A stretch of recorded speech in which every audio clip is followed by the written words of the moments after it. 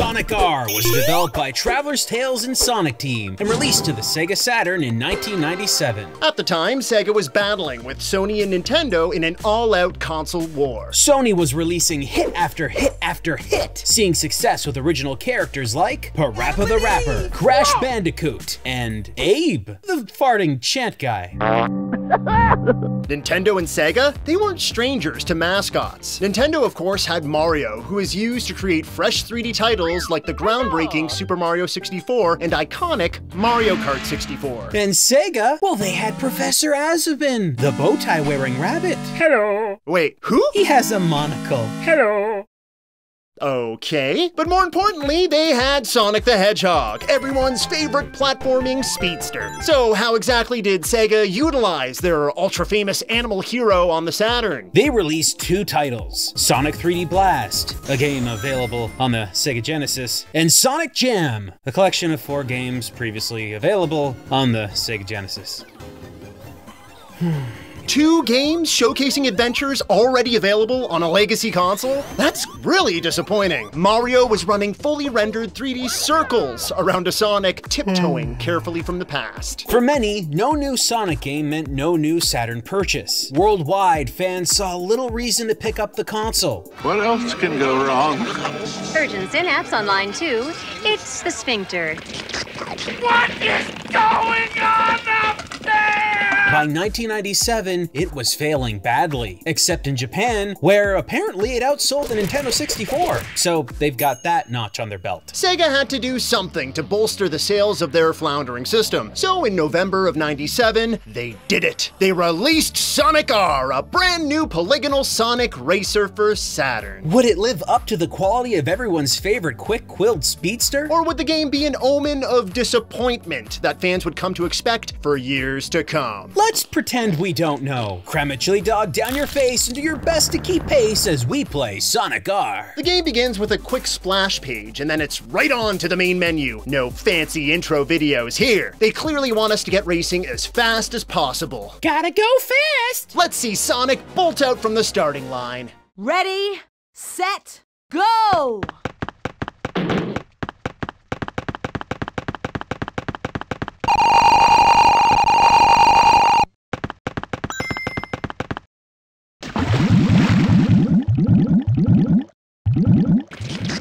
What is going on? This is bad. Even for 1997, this is bad. Why does trying to stay on the track feel like pushing a greased oyster on a warped slip and slide? If the footage doesn't properly convey the situation, let us explain. The most glaring problem with Sonic R is its controls. They fight against you at every opportunity. The issue is that turning is weak. Your character's turn is so shallow that you'll constantly be running into obstacles or off the track. The basic D-pad turn is almost completely useless. So you'll try and use Sonic R's drift option for hard turns, which also doesn't work well. What the manual calls a drift just harshly leans your character into a turn in either direction, depending on what button combination you push. You don't get the tight control that a real drift would give you. Awkwardly tipping around turns is all you have, so you better learn to really lean into it. Drifting or power sliding is a big help in similar games. A great example is Super Mario Kart for Super Nintendo. Enter a tight corner and hold either shoulder button as you turn, and you'll be power sliding to victory. One shoulder button did it all with this much older game. But you know something the Super Nintendo didn't have? An analog gamepad. Perfect for precise movements. Perfect for a racing game. And guess what Sonic R supported? The Saturn 3D control pad. It had an analog thumbstick and triggers. Surely this fixes all of Sonic R's control problems, right?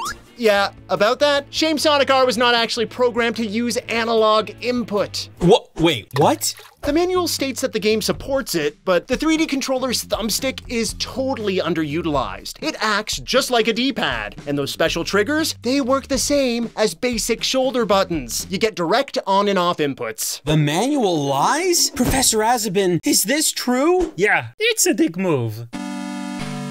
Over on the old 64, analog controls made Mario Kart super fun. It gave players a sense of control many had never felt before. But Sonic has something that Mario of this era could not touch. 2 words. Spin Dash. This trademark lightning-quick move would fit perfectly in a racer and leave the competition choking on their dust. I bet it's awesome. Not so much. Sonic, Tails, and Knuckles can all use this move, called Spin Dash Roll, to get a small boost. But once you're rolling, turning is practically restricted. You just can't do it. Sonic's iconic spin ability dashed before our eyes. Really, controls feel like an afterthought here. If you stumble and run into a corner, which you will, guaranteed, there's no reverse button to get out. The only way to get back into the action is to slowly rotate your character until they're facing the right way. Then you can hobble back to the race. Come on, what do you mean there's no reverse? The Saturn controller has 6 buttons. 6! Isn't at least one of them reverse? Well, let's see. You have your accelerate, which is B, X and Z change your view, and A, C, and Y all make your racer jump or do a special attack. 3 buttons all make you jump? Why? And what's worse, no options to modify the controls. It's likely that Sonic Team was attempting a strange hybrid racing platformer. We think standard racing controls and physics were avoided to make room for platforming designs and moves, like jumping. But this isn't the only problem here. We want to break down the level design, but it's gonna be a little hard to show as the in-game camera feels so floaty and confused. It clips constantly through objects, characters, walls, pretty much everything. The camera regularly fails to keep up with the racers while going through loop-de-loops. And when going up an incline, it points straight ahead instead of aiming upwards, so you can't see where you're running. Again, the gameplay in Sonic R offers a weird combination of genres, platforming and racing. The camera system is obviously confused by this blend, not knowing whether to stick close to the racers or properly show the world around the player. The execution of these mixed elements just isn't working. It's like a daycare and a petting zoo. Separately, they're fine, but together? Now the goats have a taste for blood. Our biggest problem with these maps is that we're constantly left confused as to how these races are actually supposed to work. I mean, there's a vague indication of the route the game wants you to follow, but to get all the tasty collectibles, you have to completely ignore that. Heck, you don't even need to cross the finish line for a lap to count. Just jog on by, flipping the bird. It registers. It's freaking madness. Yep, the path laid out is an illusion, a mere suggestion of a route. Once you started the race, you can go anywhere you want as long as you eventually vaguely loop around. Don't think that's fair? That the designers never intended the course to be abused this way? Well, someone better tell the freaking AI racers. Look at this. They're avoiding the loop-de-loop and not even passing through the finish line. They know! What is going on? Some obstacles don't even function properly. Your characters just defy gravity and fly past hurdles like walls. You can just walk vertically straight up a wall like Spider-Man. Hey, it's Spider-Man! There's a point on the reactive factory level that the game believes you're going in the wrong direction. You're not. The game is just confused. What is going? These maps are some of the worst designs we've ever seen in a racing game. It's not just that the levels are confusing and broken. It's that there's really not much going on here. There's just 5 levels total. That's the entire game. The levels are as bland and lifeless as boiled celery. Very little of anything is moving outside of the racers, and there's almost nothing for them to interact with. That is, if you can actually see what's coming up ahead of you. Yeah, the draw distance in this game, folks, it's short. The first time you play, you won't turn in time. You'll fly up the mountain. Guaranteed. This failure in design greets every new player like a warm, welcoming kick to the tails. Every main map features plenty of water obstacles, sprinkled everywhere and anywhere. Even slightly dipping a quill in the water sinks you. There is no gradual descent from the shoreline. You're either on land or in water instantly. It looks ridiculous in action.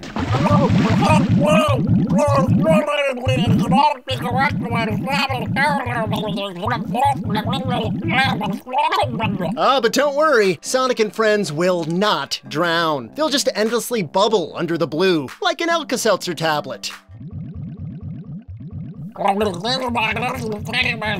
what exactly does the platforming play like? Well, you collect rings. It is a Sonic game after all, but these rings have nothing to do with health like previous games. In Sonic R, they help you get around the level. There are locked doors that will open up if you've collected a specific number of rings. These lead to hidden parts of the map. Rings also power accelerators. Your boost is dependent on how many rings you have. The more rings, the further you go. So, no rings, no boosting. This mechanic is completely unbalanced. It means that the racer out front, the one that needs help the least, has all the advantage. They get to snap up rings before you can because they get to them first. And when they hit an accelerator with all those extra rings, they get a greater boost than you get. But there's help to collect rings. Sort of. There's a power-up called the Thunder Shield, something fans of Sonic 3 would fondly remember. It draws rings towards you with its super awesome magnetic ability. Best ability ever. How could they screw that up in Sonic R? Well, your character is going fast. So fast that you don't actually collect the rings. They just kind of trail behind you. A ring might reach you every so often, but the rest constantly whip around all over. So you might have the bright idea to tail a character in their cloud of rings waiting for the shield to deactivate. Then you can collect all the rings after they're freed. Well, after the shield ends, uncollected rings phase out of existence. Oh, you heard me. For more help gathering rings, you can get ring bonuses from panels scattered throughout the levels, but they're randomized and don't always give you what you want. You'll be working hard for your precious metal hula hoops, because if you don't pick them up, you won't be able to find Chaos Emeralds. They're scattered around the 4 main maps. You've got to collect them all to unlock one of the secret characters. Emeralds are hidden away behind those big doors that are unlocked by rings. So that's why no rings means no emeralds. Saving up enough rings can get tricky if you're not careful. If you accidentally pass over an accelerator, it can wipe out all of your rings and have you start collecting all over again. When this happens, it is rage-inducing. The irritation doesn't stop with the rings either. Get this, you lose your emerald if you don't come in first place in the race. They even have a dirty little failure screen just to cram it down your throat. Oh, and just to rub salt in the wound, a couple of the Chaos Emeralds aren't hidden just behind doors to quickly be collected. Sometimes they're stuck in an object like a pyramid, and they don't open until the door itself has been opened. You'll have to wait for the emerald to reveal itself. It's not instant, it takes time. So you might just need to unlock the door on one lap and then go back to the area again on a second pass to get the gem in an attempt to save a few seconds. But there's another collectible. Sonic tokens. You have to collect all of these coins in a single map to reveal a secret character. The only difference is you can fall back to third place and still complete the task. But now, you have to race the character one-on-one to unlock them. Speaking of characters, let's look at the complete roster of racers in Sonic R. You start with 4 to pick from: Sonic, Tails, Knuckles, and Amy. For some reason, Amy is the only character with a car. You might think this would make her control differently than all the other racers, and you'd be right. Amy can't jump, and although that shouldn't matter for a racing game, it really does matter here. Dr. Robotnik gets added to the roster after you beat the game, driving his little hovering jalopy. He plays just like Amy, automatically hovers over water and cannot jump, but he doesn't get a speed boost. Instead, he fires a lock-on attack at foes. Now, Amy's speed boost, that recharges over time by itself. Dr. Robotnik's homing attack, though, it costs 10 rings each time you use it. That might sound good to you, but if you pick either of these racers, there will be whole sections of the map that you won't have access to. For example, there are these springs that bounce you to elevated areas, but you have to jump on them to use them. And remember, Amy and Robotnik can't jump. Then there's this section where to continue on your path, you have to hippity hop across. Jumping characters can do it. The non-jumpers though, they fall to their doom. Some jump and some don't. Some hover and some won't. Some have attacks and others can't. It's all over the place. Then the rest of the secret characters all behave in some mix of the previously established abilities. The funniest looking is Tails' doll, since it looks like he's unanimated and is just floating through the stages without any fear or regard for personal safety. But the ultimate character, the one you get from collecting all the Chaos Emeralds, the one that really establishes just how unbalanced the races can be, Super Sonic. He's real quick to accelerate and has a top speed way above anyone else. And unlike regular Sonic, he floats above all the water obstacles in every level and seems to jump higher as well. Nobody can catch up to him. Truly an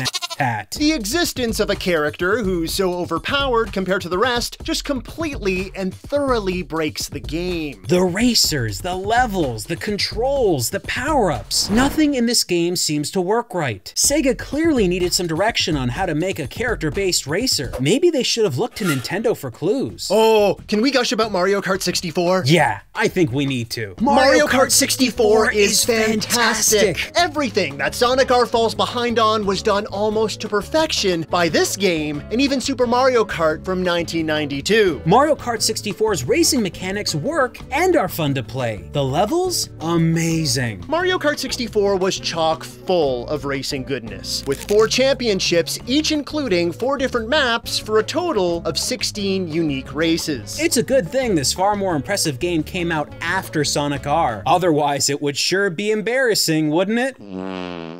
A year? Sonic R came out a freaking year after Mario Kart 64? They had time to learn from this super successful fan-pleasing game, and we got this? How did this happen? Sure, it looks bad at first, but don't forget, Mario Kart 64 wasn't attempting 3D models for their racers. Sonic R was doing something way more advanced, something that the Nintendo 64 simply couldn't do. Only Diddy Kong Racing did, and it hit the N64 a few weeks before Sonic R came out. A kart racing game that had more levels, various vehicles, hub worlds, and multiple event types. All done with fully 3D models for every single racer and their rides.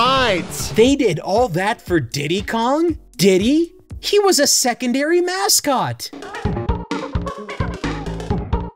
Yep, Sonic R had to compete with Diddy Kong, and Diddy won. Banana slammin' sadness. It was too late for Sonic Team to learn anything from Diddy Kong Racing. That came out way too close to the release of Sonic R. But Mario Kart 64, that's fair game. And the differences between the two experiences are insane. Mario Kart 64 is a more dynamic and exciting game to play. Sonic R, on the other hand, is an open loop with a finish line stapled to it. The levels feel sloppy and confused in their intended flow, and the only tension you feel is when you're desperately trying to regain control of Sonic while he's spin rolling. If you needed further proof of Sonic R's overall failure, 2-player races in this game are unplayable. Draw distance? Nope. It's reduced even more than in single player. But the real friendship killer? Who gets to pick Super Sonic? This is one of those characters that you and your friend would fight over because deep down you know that selecting him is like clicking an instant win button. Mario Kart 64's multiplayer, by comparison, is infinitely better. You can play all the tracks with up to 4 players. Oh, and battle mode? It's king! Hunting down your friends, trying to pop their balloons was the most fun way to spend a late night. Oh, right, the battle mode. So that's 16 racing maps plus 4 battle arenas. That's like 20 stages of gameplay that can be played in multiplayer. It's a buffet of fun. Sonic R is more like a stale Kit Kat bar that fell behind some shelves. They tried to mimic Mario Kart's battle mode, but we don't think they really understood what it was. There's a mode called Balloon, and you run around the existing maps looking for balloons.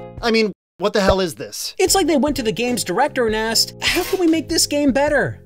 Balloon. The player who collects 5 balloons first wins. But neither of you are winners. Because you're hunting for balloons in a Sonic game! Sonic R feels so insultingly small. But despite that, they found it appropriate to wholesale borrow a level design for their end level, Radiant Emerald. I mean, look at it! Look at it! This is Rainbow Road. Are we wrong? Even the lyrics to the music for the level mention Rainbow Road. Was that on purpose? Did they do that as a wink and a nod to Nintendo? What does it all mean? I think you might not be surprised to learn that the Sega Saturn was discontinued a year after this game came out. They ended up porting Sonic R to PC. But Sonic R did have one more turn around the track in the Sonic Gems collection. Sonic Gems version of this game is a port of the PC release, which featured differences from the Saturn. The draw distance is farther, frame rate higher, and there was bonus weather effects. It can rain, and it can snow. And when it snows, it causes all the water hazards to freeze over. Exciting. If you simply must play Sonic R, Sonic Gems is the way to go. But don't for a second think that the game redeems itself, because at its core, it's still Sonic R. The worst part of this game's legacy is its relationship to Mario Kart 64, coming out a year later and seemingly learning nothing from its existence. Except Balloon! Maybe they weren't trying to make a Mario Kart clone, instead trying to blend the racing and platforming genres. But that experiment pretty much failed and resulted in a disastrous final product. The next Sonic games we got from Sega were better, but we had tasted bitterness, and we secretly knew that it could easily go back to that dark place once more. And oh boy, were we not prepared when it did. Some say that Sonic R was rushed and simply needed more time, but folks, during the same console generation, Nintendo published 2 owned mascot-focused racing games. Sega should have been capable of supporting their developers well enough to make at least one good kart racing game. But regardless, many believe that Sega Saturn was always doomed going up against Nintendo and Sony. It feels like Sonic R was just one of the last indicators of Sega's failure with the platform. For us, the console, the gameplay, and the desperately poor use of Sonic gives us no choice but to exclaim, "It's just bad."